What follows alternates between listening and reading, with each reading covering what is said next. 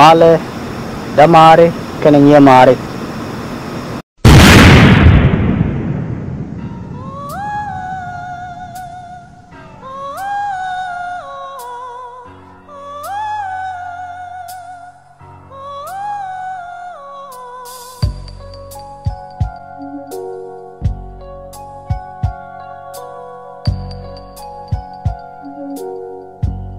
You sail the seven seas and you knock those men off their knees. Mama's little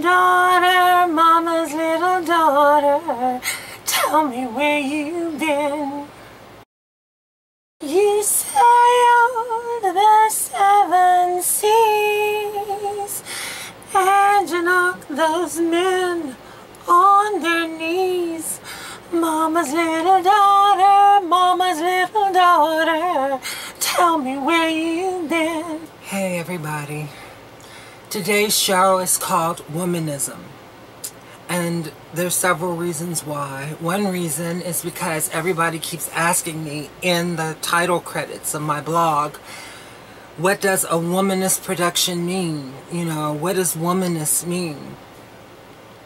Another reason is because I have been mentally, emotionally, and psychologically pulverized by a book, which is not something, you know, that I read at least 100 books a year. I am a voracious book reader, but this new book that I have read, the book is not new, but it's new to me. You know, I was interviewed recently by the comedian Roseanne Barr. This has nothing to do with that. I don't even consider Roseanne Barr a comedian, and I'm going to go deep into why I don't on today's show. But her memoir, ROSEANNEARCHY, I just want everyone to at least know it's out there. I really want everyone to read it, but people are so resistant and so cynical and just have a stick up their ass about empowering themselves, about anything that's nutritious and meaningful. And this book isn't boring in the nutritious way like that. This is actually a fascinating, very fast-moving, entertaining book. I read it in a day and a half. That's how good it is. I mean, it goes like that. But it really pulverized me, psychologically, emotionally, spiritually, intellectually. It's an important book. And so that's what I want to talk about with womanism today. How I became a womanist and why this particular book is so important. People also constantly ask me, what is my favorite blog online? Because there are so many great black women's blogs. Well, Gradient Lair by my good friend Trudy. Trudy is the most remarkable black woman, so I'm going to talk a little bit later on after my Roseanne segment. I'm going to talk a little bit about Trudy's blog.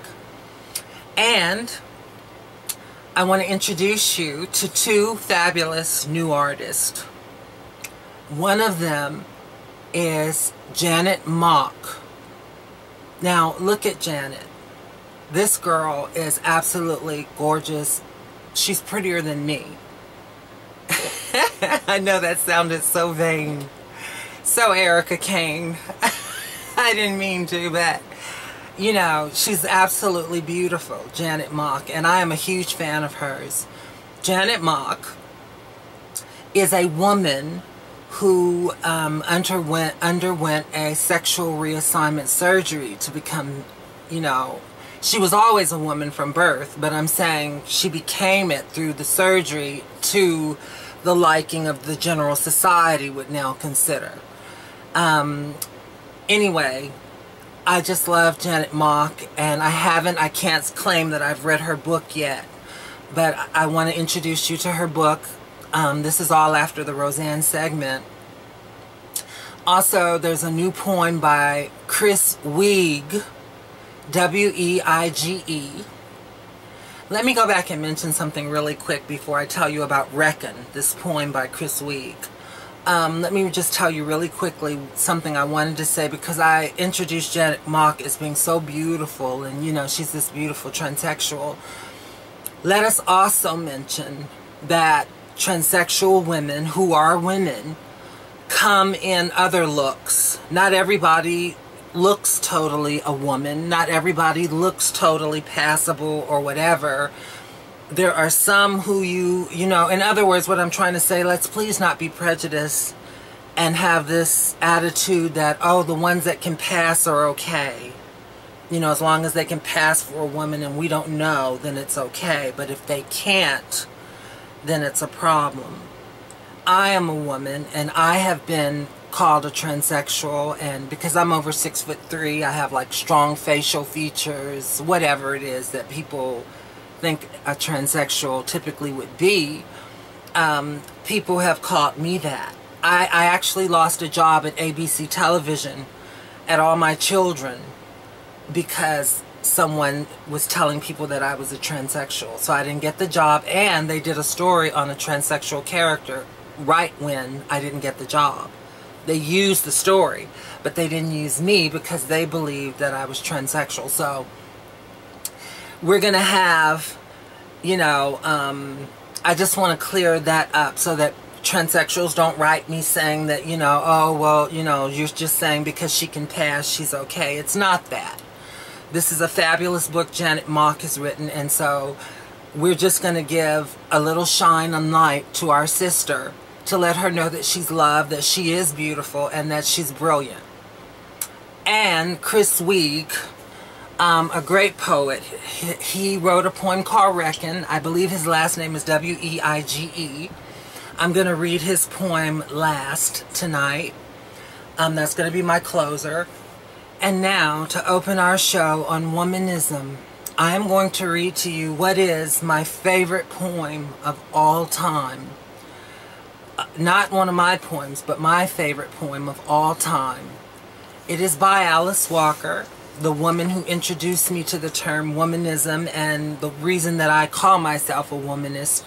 I live by the words in this poem. This poem will tell you exactly who Kola Boof is and everything that I try to be and what I stand for. Be nobody's darling. Be an outcast. Take the contradictions of your life and wrap them around you like a shawl. To parry stones to keep warm. Watch the people succumb to madness with ample cheer.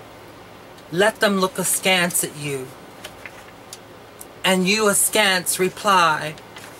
Be an outcast. Be pleased to walk alone, uncool, or line the crowded riverbeds with other impetuous fools. Make a merry gathering on the bank where thousands perished for brave, hurt words they said. But be nobody's darling. Be an outcast, qualified to live among your dead. That's what Roseanne Barr is. And when we come back, we're going to get into her book, ROSEANNEARCHY. Your simple smile gives me half the thoughts of you. Hey, babe, you got me so close to my dreams now. They have to come true. Oh, baby, nothing to be shy about. Nothing we have to lie about. Hope loving you don't confuse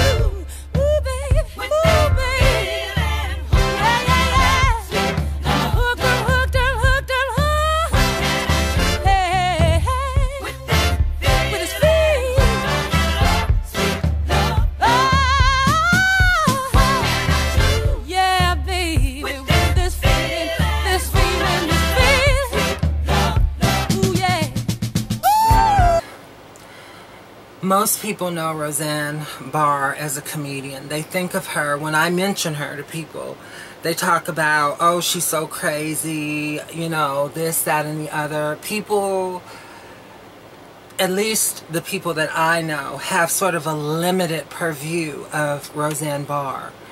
She is about so much, and she has done so much in her life. First, here's a little clip of how we all think of Roseanne, you know, just hearing her name. Oh, you are so full of it. I'm serious. A good man don't just happen. They have to be created by us women. You think you know everything? Well, I do know everything, Crystal. A guy is a lump like this donut. Okay, so first, you got to get rid of all the stuff his mom did to him. And then you got to get rid of all that macho crap that they pick up from the beer commercials. And then there's my personal favorite, the male ego.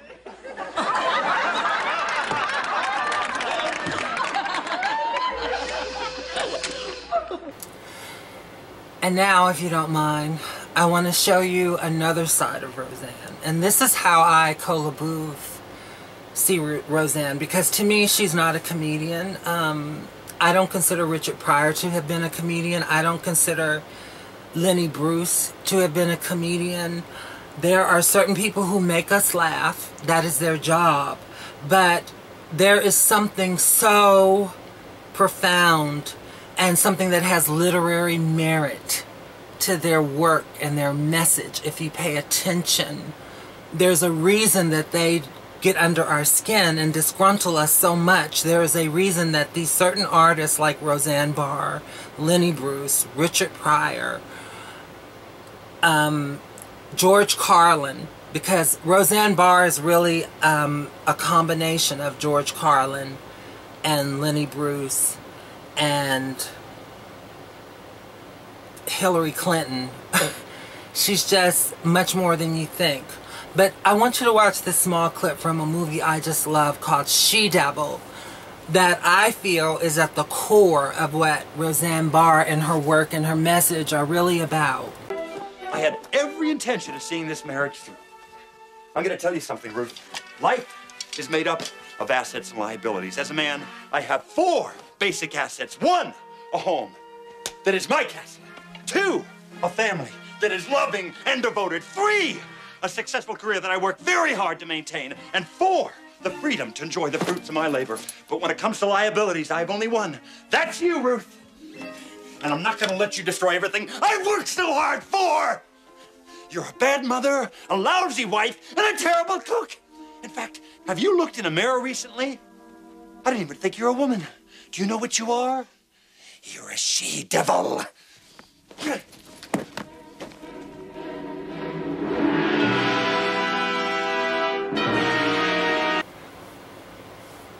Great dramatic acting that, you know, we don't expect from Roseanne Barr.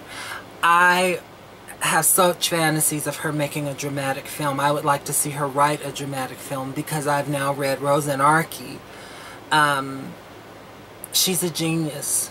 There's so much that, you know, and let me just bring you in. She's a critical thinker, ladies. She's more than a comedian. She has to do the comedian thing to keep from getting killed, basically. She's an empath. These are people who feel so deeply. They are so connected to other people's emotions and feelings because these are people who have been abused. I'm one. I'm an empath, I feel.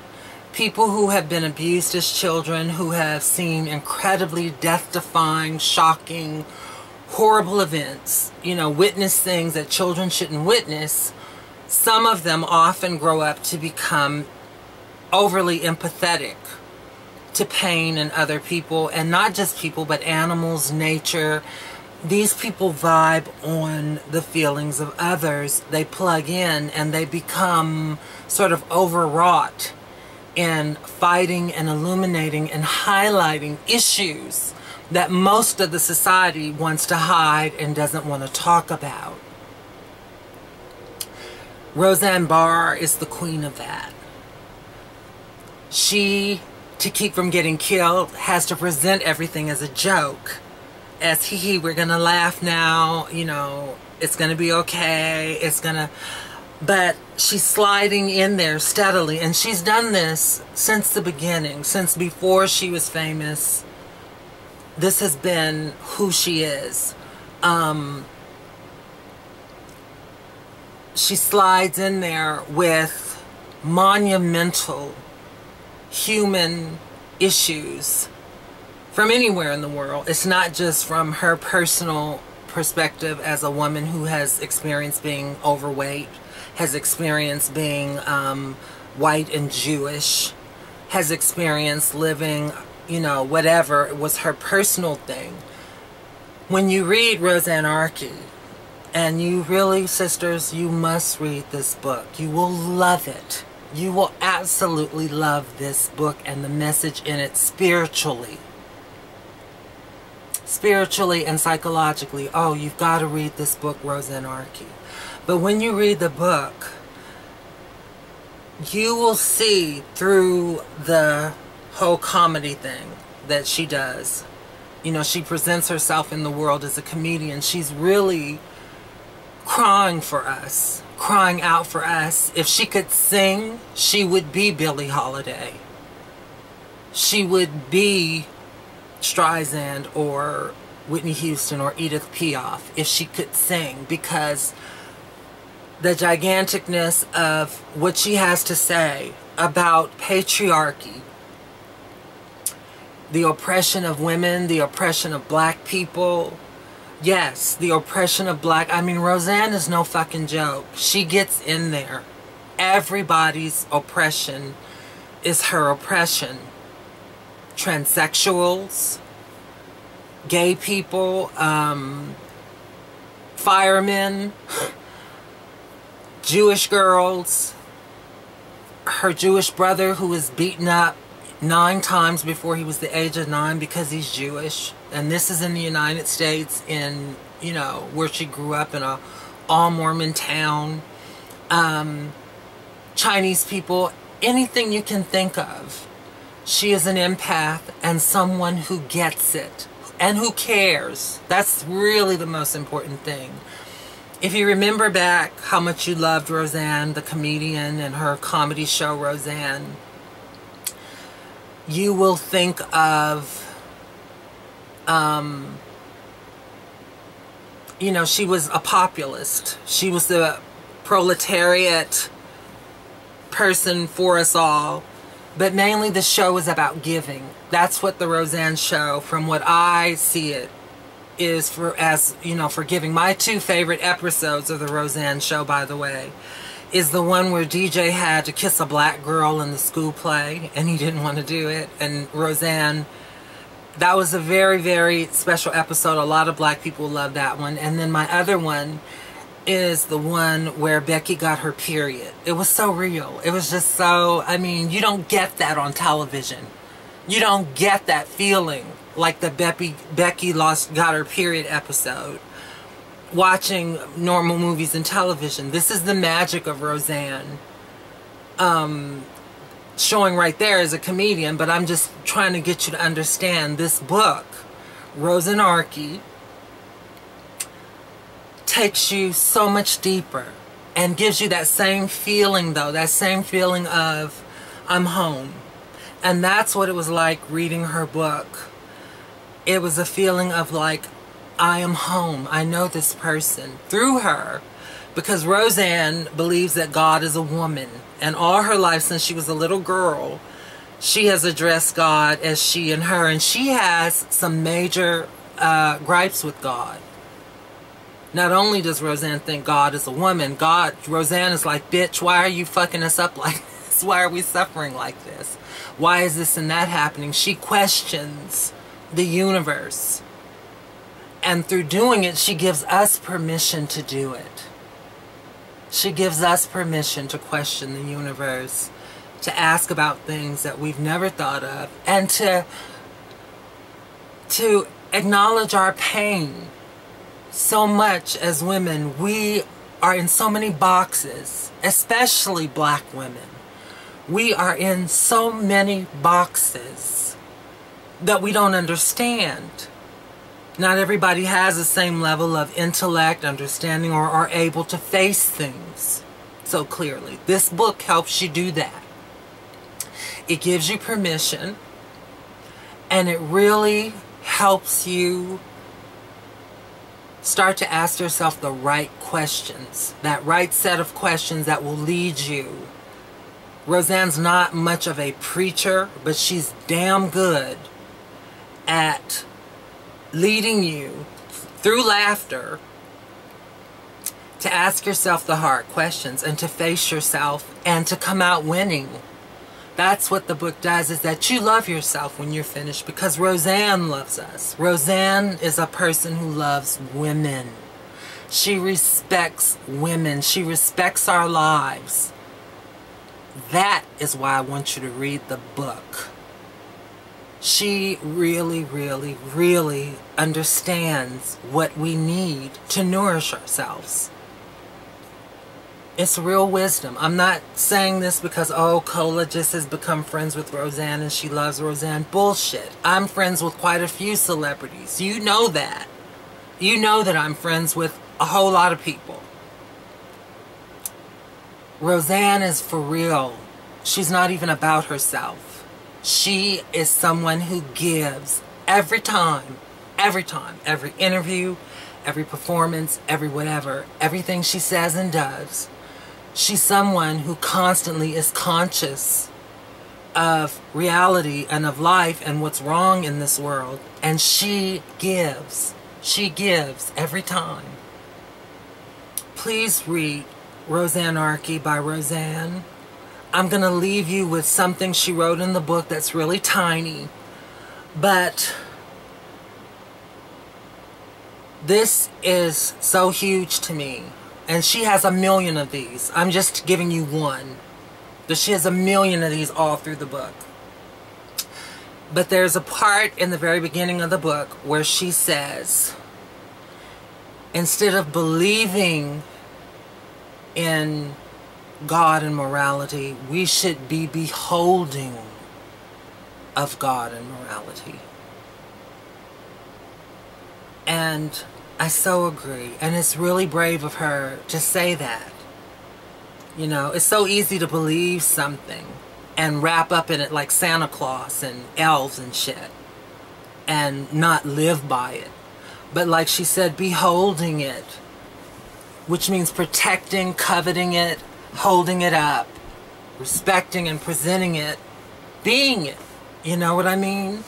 I think if love, which is what religions are supposed to be about, if love was handled that way by human beings more, and I think the closest we get to that is our mothers. The love of a mother usually is about the closest we get to it being beholden.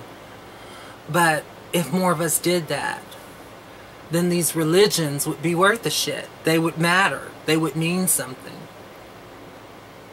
You know? And I started my own religion, The Womb, because I am a womanist and because of everything Roseanne points out in the book.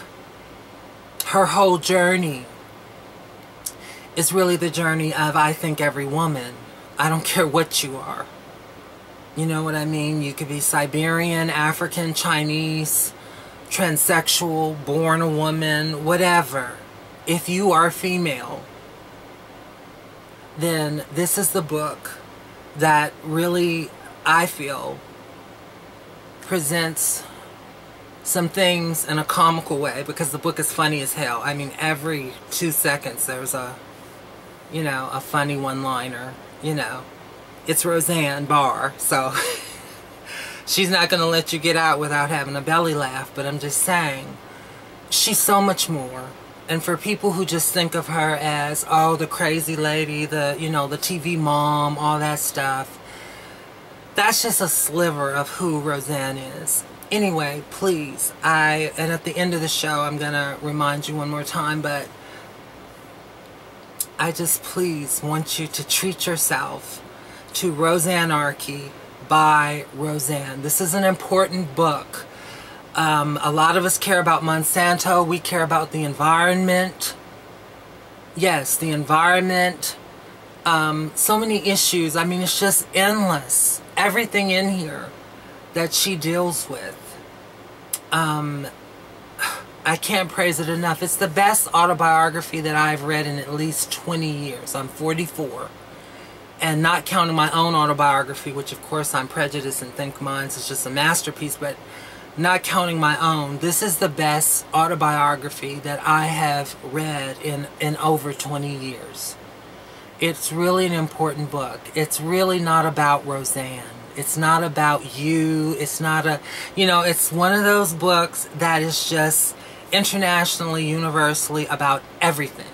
It's about everything. And you have to read it to get it, but once you do read it, you will feel empowered and you will feel like you can ask yourself certain questions now. And you're going to like the answers because the book encourages you to accept yourself, to love yourself, and to affirm yourself. That's what womanism is.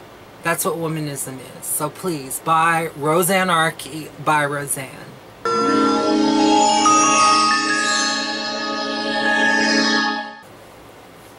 People asked what my favorite blog is.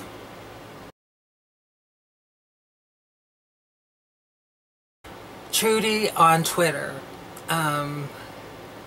is another one of these people who the world needs to know this woman exists. I want so much for Trudy to write a book or get a TV show or do something because she, and let me just say this right now, I am an internationally acclaimed novelist. I've won Kavina Prize from Sweden. I am a smart woman. I know a lot, but I think Trudy is, the reason she's one of my heroes is because I feel she's much smarter than me.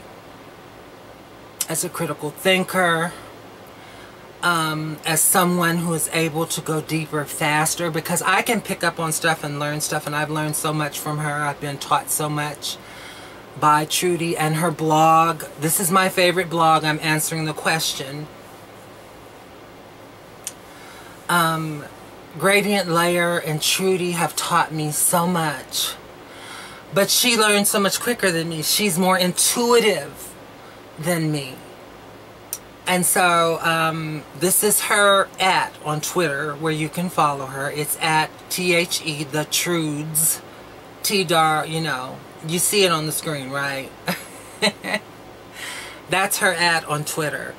But Gradient Lair is her blog. And for all of you womanists, anybody who wants to be enlightened about things and think and be challenged, think of things in a different way, more politically, get more into the issues that face us as black women, please go to her blog. Someone else, and this is a new girl on the block, and I just am so excited about her. And the reason I'm excited about Janet Mock is because it's so wonderful to hear people giving acceptance to transsexual women.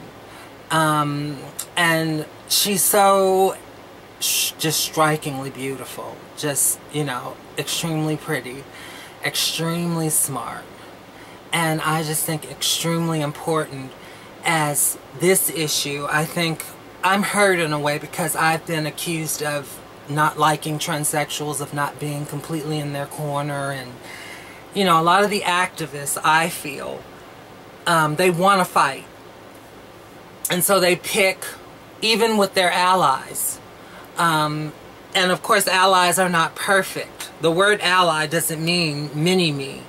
It doesn't mean an identical person who's like you. An ally is someone who tries to empathize with you and affirm you, even if they don't completely understand you. And so, you know, you have to remember that, and a lot of these activists don't. And so I have been accused of hating transsexuals, or not being there for them, or being two-faced. So many people have, Janet Mock is somebody who I feel can move us forward. And that's why I want you to read her book, Redefining Realness. It's called Redefining Realness by Janet Mock.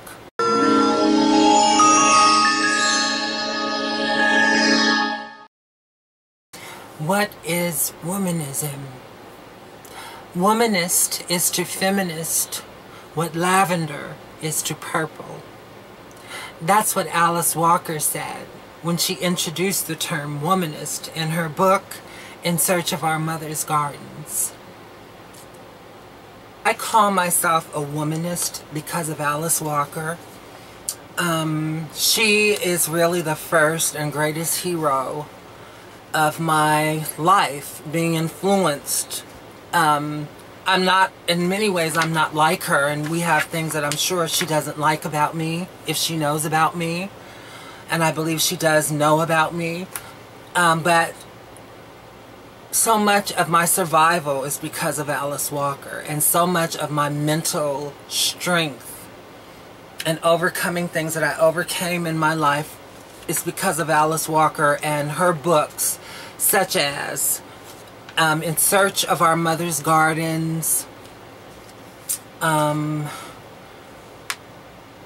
Love and Trouble, stories of black women, The Color Purple, The Same River Twice, Once, her poetry collection, just everything. And of course my favorite book of all time by Alice Walker. I shouldn't be telling all this because I'm going to actually do a whole show on Alice Walker in the future. But my favorite book by her is Possessing the Secret of Joy, because I am vaginally infibulated, which is what that book was about. Earlier I read a poem by Alice Walker to open the show. It's hard to tell you what Alice Walker means to me, or meant to me, as a young black African girl who had just learned English at age 14 in America. It took me till I was 14 to master English. It's so heavy explaining to you why not only am I a womanist and feminist, why not only do I dare to be nobody's darling, but why I so emphatically espouse womanism and push womanism.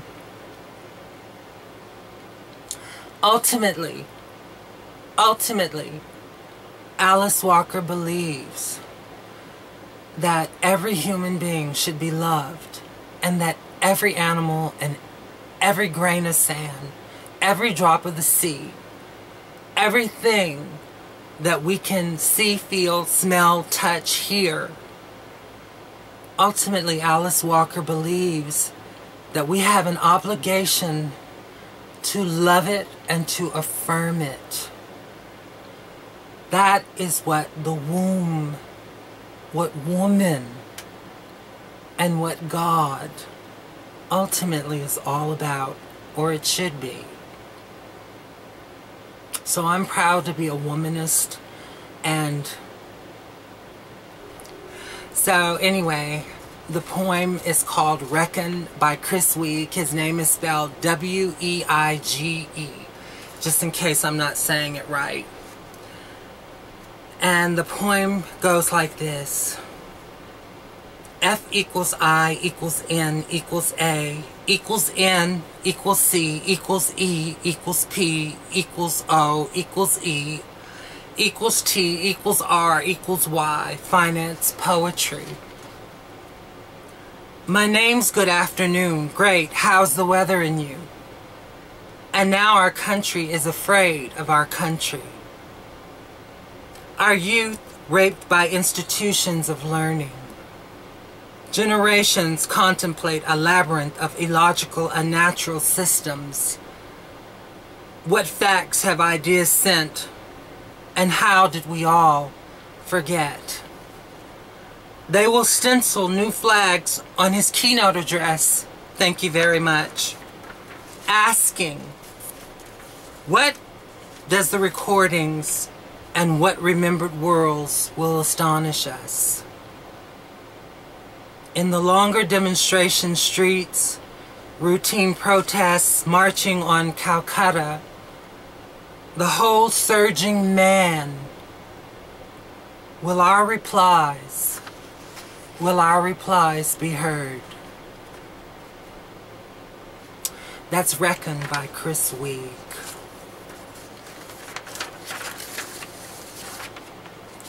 There's a line that I made famous in one of my old movies. Me love you long time.